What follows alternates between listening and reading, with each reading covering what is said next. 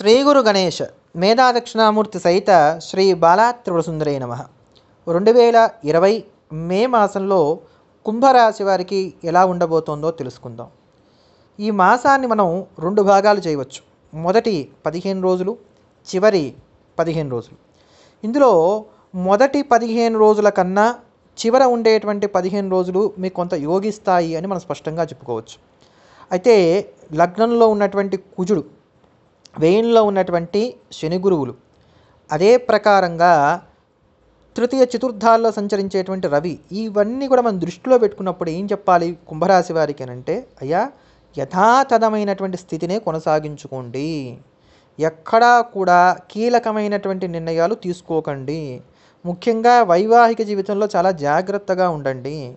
ఏదన్నా ఒక సంబంధం కుదిరింది, ఆ సంబంధ విషయంలో స్పష్టమైనటువంటి నిర్ణయానికి వచ్చాము మనం గతంలో, ఇప్పుడు దాంట్లో మార్పులు చేసుకోవడానికి ప్రయత్నం ఎటువంటి పరిస్థితుల్లో కూడా చేసుకోకండి. ఈ జాగ్రత్తలు మీకు చాలా అవసరం. కోపాన్ని నియంత్రణలో పెట్టుకోవాలి. చేతిలో ఉండేటువంటి వస్తువులు పగలగొట్టాలనేంత ఆవేశం కలుగుతూ ఉంటుంది. ఈ ఆవేశాన్ని నియంత్రించుకోలేకపోయినట్లయితే మాత్రం ఇబ్బందులు తప్పవు. ఆర్థికంగా యథాతథమైనటువంటి స్థితి కనబడుతున్నది. దాంట్లో ఎక్కడా కూడా మార్పు అయితే మాత్రం ఏమీ లేదు. గడిచిన మాసం ఎలా ఉందో ఈ మాసం కూడా ఆర్థిక స్థితిగతుల్లో అదే స్థితి కనబడుతున్నది. పైగా అప్పు చేయక తప్పనటువంటి స్థితినే ఎక్కువగా సూచిస్తున్నది కనుక తస్మాత్ జాగ్రత్త. ఇక్కడ మరొక అంశం మీరు బాగా జ్ఞాపకం పెట్టుకోవాల్సింది ఏంటంటే, ప్రతిదాన్ని కూడా మర్చిపోతూ ఉంటారు. ఆ పని చేసిన తర్వాత దాని మీద విశ్లేషణ చేసుకుంటారు. నేను ఇలా కాకుండా అలా చేసి ఉన్నట్లయితే బాగుండేదేమో కదా అని పని అయిపోయిన తర్వాత అనుకుంటూ ఉంటారు. కనుక తొందరపాటుతనానికి ఎటువంటి పరిస్థితుల్లో కూడా తాపివ్వకండి. దేన్నైనప్పటికీ కూడా 1-2 సార్లుగా జాగ్రత్తగా ఆలోచించుకోండి, రీచెక్ చేసుకోండి. దాని తర్వాత ఆ విషయాల్లో ముందుకు వెళ్ళడానికి ప్రయత్నాలు చేసుకోవడం వలన మంచి ఫలితాలను అందుకోగలుగుతారు. వృత్తి ఉద్యోగాల పరంగా ఒత్తిడి ఉన్నప్పటికీ అది కొంత అనుకూలమైనటువంటి స్థితినే కలిగిస్తున్నది అని చెప్పుకోవాలి. ఆరోగ్యం మెరుగుదల దిశగా సాగుతూ ఉంటుంది. తలనొప్పికి సంబంధించినటువంటివి, రక్తజనితమైనటువంటి రుగ్మతలతో బాధపడేటువంటి వారు ఎవరైతే ఉన్నారో వారు మాత్రం కొంచెం జాగ్రత్తగా ఉండవలసినటువంటి అవసరాలు అయితే మాత్రం గోచరిస్తున్నాయని చెప్పుకోవాలి. విద్యార్థుల కాలం అనుకూలంగా ఉన్నదనే చెప్పుకోవచ్చు. ఎవరైతే బ్యాంకింగ్ రంగాల్లో ఉన్నటువంటి వారు ఉన్నారో, లేకపోతే గవర్నమెంట్ సెక్టార్లో పనిచేస్తున్నటువంటి వారు ఉన్నారో, డాక్టర్లు ఉన్నారో, వీరికి చాలా అనుకూలమైనటువంటి కాలంగా ఇప్పుడు ఉన్నటువంటి సమయాన్ని చెప్పుకోవాలి. ఈ రంగాల్లో ఉండేటువంటి వారికి ఒత్తిడి అధికంగా ఉన్నా గోచారరీత్యా మీకు కొంత లాభం కలిగేటువంటి స్థితే గోచరిస్తున్నది కనుక మీకు మేలు కలిగేటువంటి కాలం.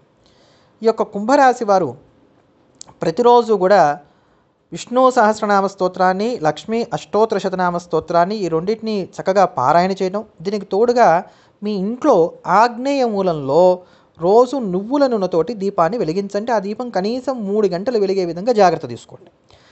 మనం రోజు కూడా ఏం చేస్తాం, దేవుడి దగ్గర దీపం పెడతాం.